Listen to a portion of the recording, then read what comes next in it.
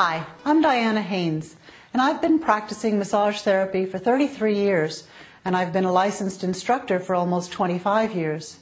I was also the director of training for the Great American Back Rub Company, the first retail chair massage store established in New York City.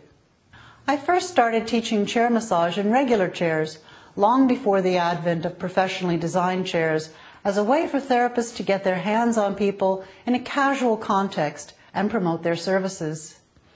Over the years, I've incorporated teaching chair massage into every certification course I've taught because I think it offers a unique entranceway for the average person who has never received a massage to experience the benefit of therapeutic touch. Press with your thumbs into those points, they'll still get some benefit from that.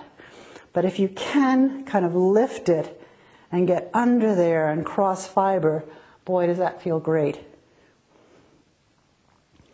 Now we're going to do some friction strokes, and you can start right behind the shoulder joint and friction the lateral border of the scapula.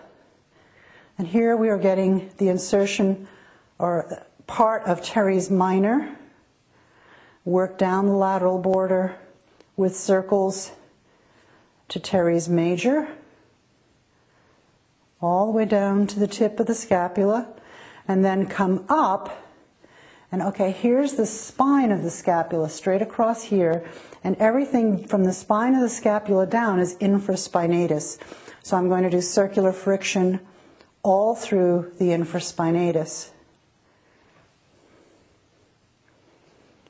Starting medial, moving lateral.